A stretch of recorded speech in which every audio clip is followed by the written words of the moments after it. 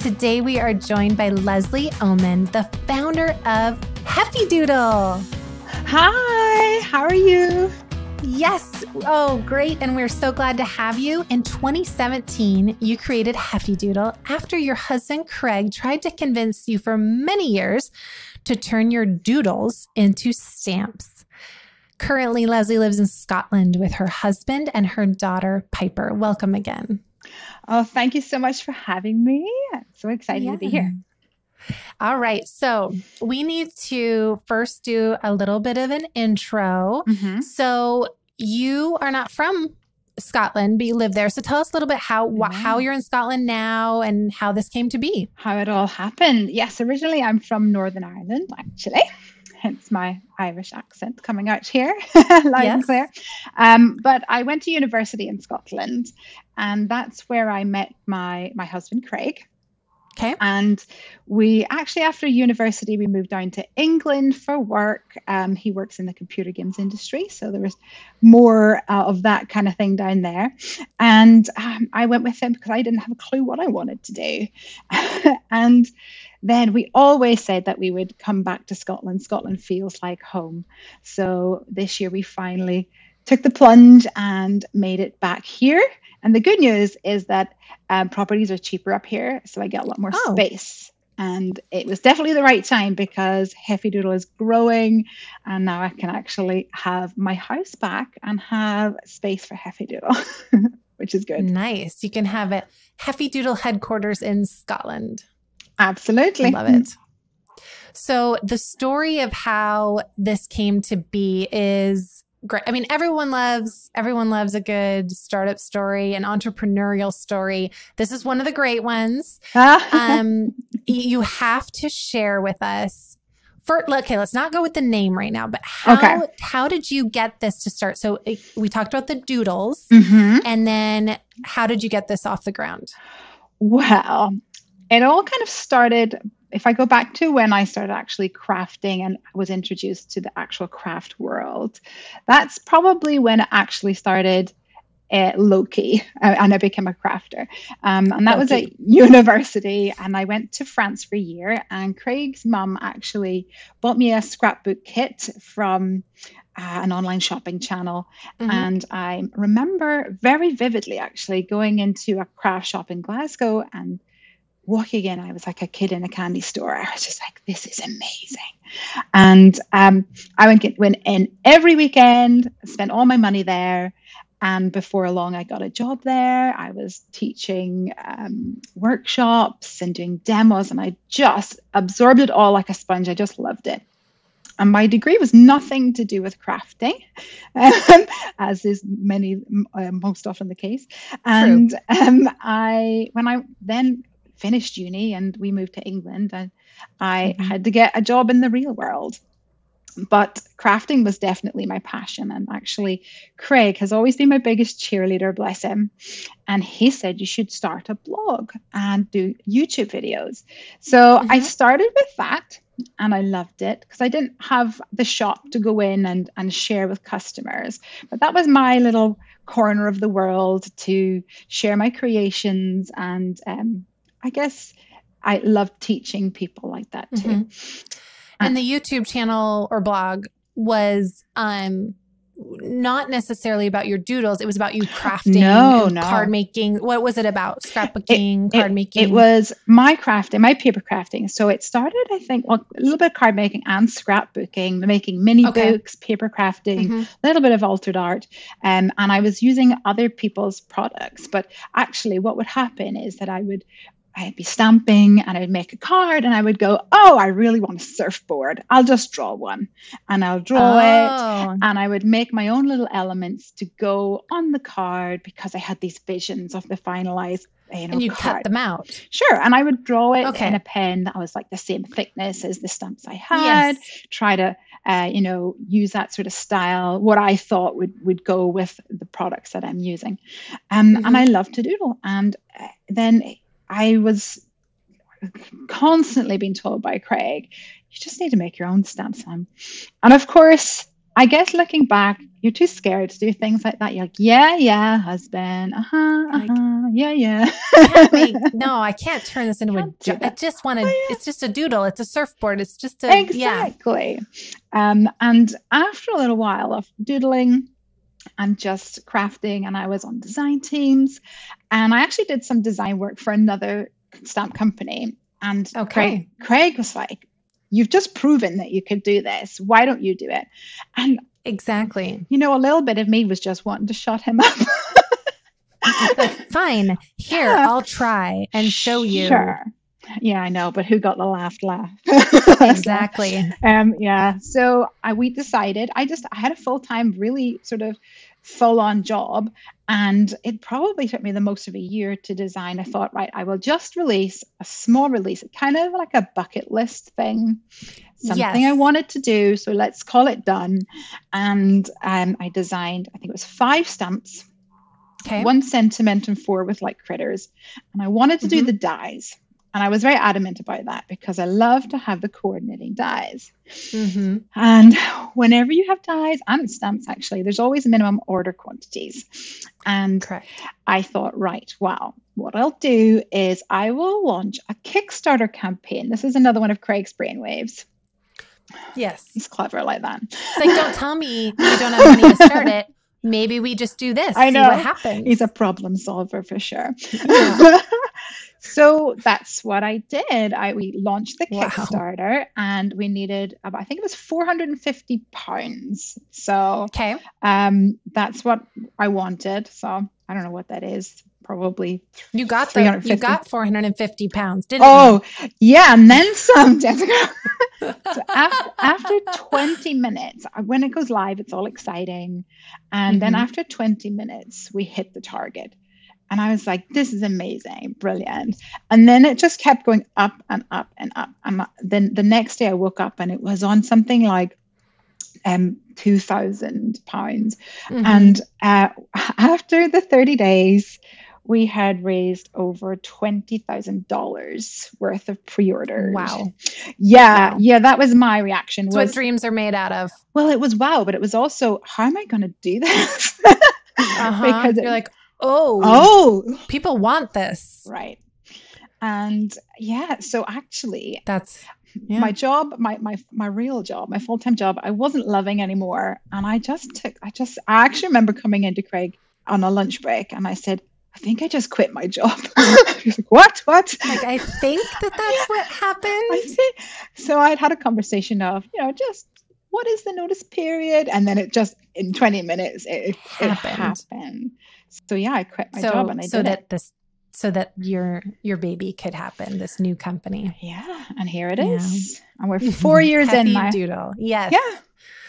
4 years, and you guys have over, I think, 400 products, correct? Yes, we have just gone past 400. Big milestone. That's so significant. It's huge. And okay, so the other really great part of this startup story that I learned for the first time is the name, Heffy Doodle. We get a lot of questions. I think I know where doodle comes from. Sure. But how did this come to be? Well, yes, it is a little bit of a funny story. And once again, involves Craig. Oh, Craig. Craig. So when we were first dating, Craig would marvel at the fact that I would eat so much food. I love food. There's nothing I love better than having a nice warm plate of pasta or something in front of me. And I love my food. And I would always, sometimes in families, I grew up in a home where dad got the big portion and everyone else got the little portion. I was not about that. I was like, nuh-uh, none of that, please. Mm-mm. So I would eat, and I love to eat. And he's like, how are you so slender? How are you so slim? You're like a big hungry heifer. Where do you put it? Exactly. So he would call me a hungry heifer. And it was funny. It was said in jest. It was not a problem. And I think after about the 3rd or 4th time that this hungry heifer was dropped, I completely, snapped at him. And I was like, can you please stop? Thank you. I'm going to get a complex. Stop. That's not nice. And he threw his arms around me and said, but you're my hungry heffy. Of course, I had to forgive him, and I was like, oh, okay. And actually, he just shortened it. Yeah. So I'm a Heffy. He shortened it. And ever since then, it's been a term of endearment. He calls me Heffy.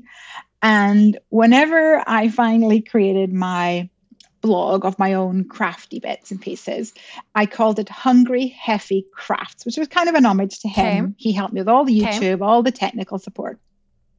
And then that was it. I'm maybe coming to deciding a name for the business.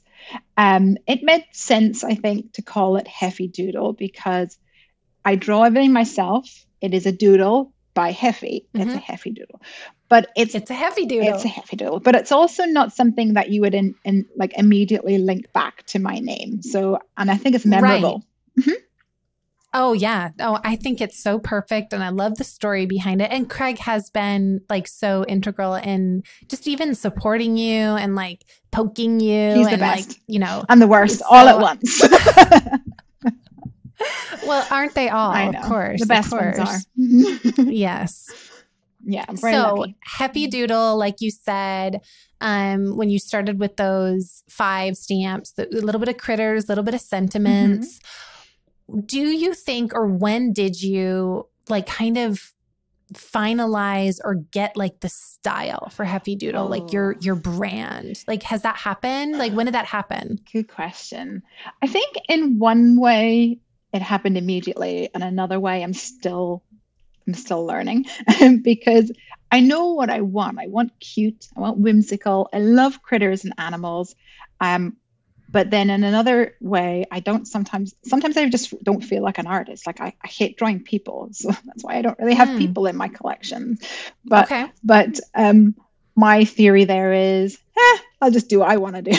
It's Heffy Doodle. Exactly. It's my doodles.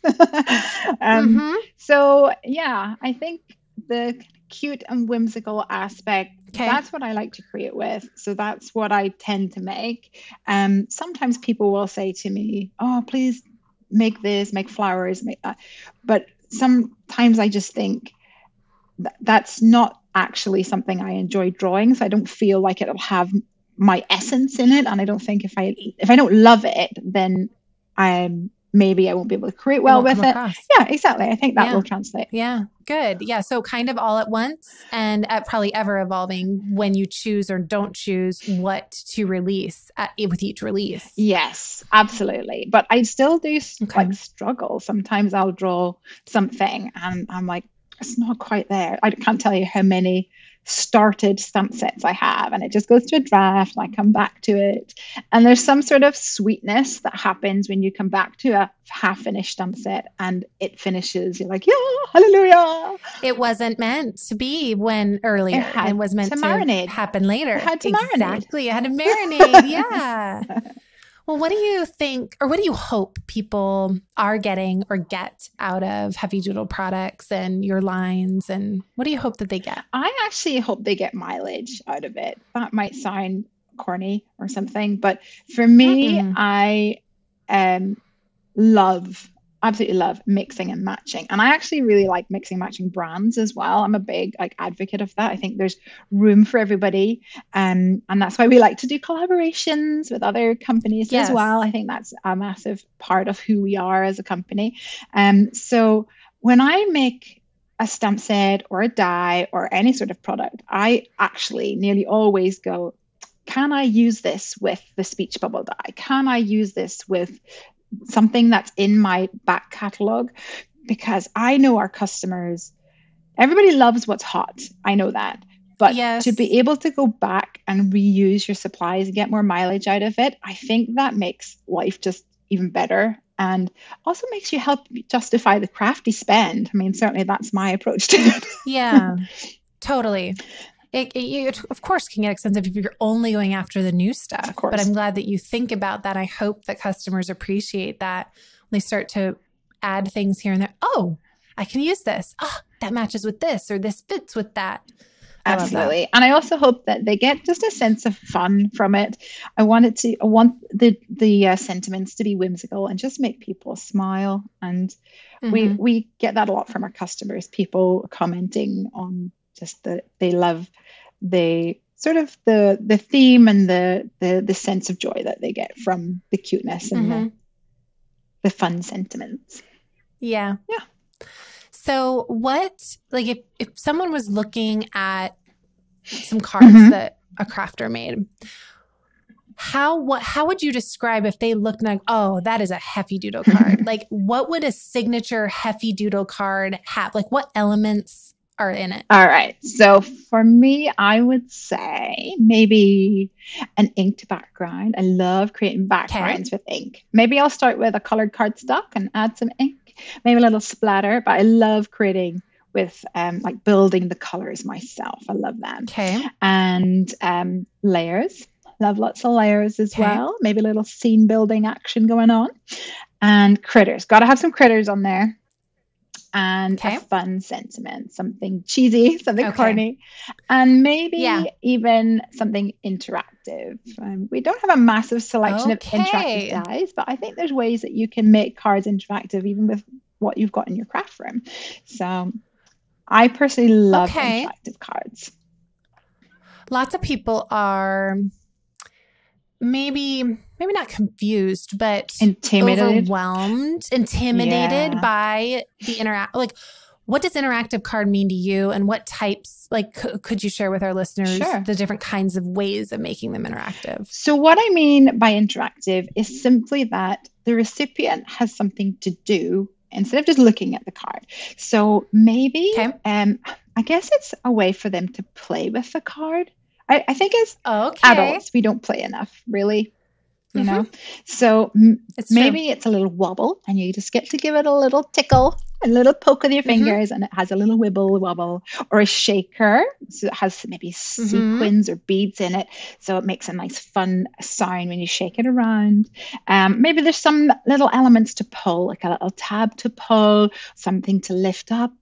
And then if you're going to the extreme, maybe it's something really fun, like a light up card. Those are really cool. Yes. Press down. Yeah, with those galaxies and stuff. Oh, I love that look. Yeah. They are great. And I can see how it can seem intimidating at first glance, but I think I hear this all the time on our live streams, is that people will say, that's actually much easier than I thought. And really? Yes, definitely. And I think also one of the things that people enjoy from my live streams is that they see it being made in real time, and they can get the opportunity then to ask questions as we go along and really break it down into simple steps. So, okay. So yeah, I mean, you are right that is a common thing that people see and say when they see these very intricate cards. What are your best tips? How about you give me 5 tips for people out there that see yours or other people's amazing cards, but they feel super overwhelmed and they feel like they cannot do that on their own? What are some tips you can give? All right. Okay. So first of all, find the card that you really like. If you want to recreate it or recreate your version of it, because you don't need to have exactly the same stamps. Just use what you have in your stash, and look at the layout of it, look at where the elements go, and just really break it down. Maybe pick a color palette that you think will work. And I would also recommend that you join live streams. You definitely have that opportunity to ask questions as you go along and to say, I'm really confused about this part of it. And normally what happens then is it opens up a conversation of, some people struggle with X, Y, and Z, and here's some tips to deal with it. And so many times you will learn lots by joining those live streams. Also join a community. For example, on Facebook, we have a Hefty Doodlers Facebook fan group, even the Scrapbook.com community, and you'll see other people. And I promise you, when we first make cards that are interactive, everybody's intimidated and everybody's scared. Yes. And too much to mess up. Yeah. And it's just paper, guys. It's fine. And sometimes if it's something really engineered, just make a blank. Don't even bother inking the card. Just make it with blank card, first of all, so that you can understand the mechanism. Maybe the word mechanism scares people. Just the way that it folds, the way that it moves. Use blank card just to kind of figure it out. And at the end of the day, if it is too overwhelming at that point, it's not necessary. But I think most people will find that they will go, I get it. And then a whole new world opens up. Yes. And it becomes their card. Or maybe they do it to an extent. Yes. Maybe they're like, well, I only use shakers, or I do pulls like this because I think it's easier. Or but once you play and once you try, then you'll find your own style. Absolutely. And that's how we're always constantly evolving into different types of interactive cards, because go back, I don't know, 5 years ago, there was a couple of maybe a shaker and things, but now there's all sorts of amazing, completely engineered dies that die cut the exact kind of mechanism for it, and makes it so accessible for everybody. And YouTube is a massive resource to watch videos. And so that's good. But I will say, pick one and just try it, because if you keep watching videos, you will get, further down the rabbit hole. I agree. And you'll never start. Yeah, I like your idea. Just pick one. Pick one. And just go for it. So this will be airing, not tomorrow, in a little bit, but what are you most excited about that's coming next for Huffy Doodle, or some new collections? What excites you? Actually, I'm most excited about our latest release, because it has little squirrels and it has a deer and some fall elements. Now, I love autumn, as we say over here, or fall. I always decorate a mantle. Yes. It's like my most favorite. I think fall gets more attention than Christmas around here sometimes. I have like a big box of fall decorations, and I love it. And this year we actually have some fall themed stamps, although I have to say I have designed them in a way that they can be somewhat evergreen. They don't have many like fall or Christmassy sentiments. Like I say, I want people to be able to have longevity and be able to get a lot of use out of them. So you could have a squirrel on a spring themed card and things like that. So I'm definitely really excited about them. I can't wait to actually play more with them. Oh, I love it. And so it's either in your last collection or your most recent collection, where this one's coming up, but where did the pandas come from? My pandas. So the pandas was in the start of the summer. And that collection actually was inspired by our move to Scotland. And there was a lot of Scottish themed items in it, but pandas actually was a little bit of a left hook, a little bit of curveball, because my daughter, her name is Piper, and she is panda mad at the moment. She's obsessed. Oh, really? So she has been trying to get me to do pandas in the Huffy Doodle collection for over a year. But she is the harshest critic. So there have been pandas drawn that did not make the cut. They had to be her cute approval. She was definitely, quality control with the pandas. Wow. Craig and Piper, they're behind Huffy Doodle, for sure. Sometimes the silent partner, sometimes the not so silent. Exactly. Sometimes you wish we're silent partners. I know. That's where they came from. So what is something that, I don't know, it kind of resonates with you in your life, like maybe a phrase or a quote? We asked you ahead of time, and you said that the phrase that has always resonated with you was, "What other people think about me is none of my business." And I love that quote. I've heard it before. So share a little bit with us about that. Okay. Well, I love this quote as well, as you know, because I think as human beings, and maybe also a little bit as women as well, that we get kind of in our head and we worry a lot about what other people think. And when you kind of turn that on its head and think about what other people think about me is none of my business, it actually gives you a sense of freedom. And as crafters, I think this is actually a really, really like cool thing to think about, and quite a good mantra, because I've been there. I still do it to this day. I'm sure everybody does. You compare yourself to other people, but you have to understand that everyone has a journey, and different people are in different parts of their life, have different situations at home. Everybody has different number of hours they can craft every week, and different experience, different talents as well. So your journey is going to be different from everyone else's. And there is no shame in that. And I think a big hurdle for many crafters, especially starting out, is that they're scared to share their work because they don't think that it's up to the quality of those around them.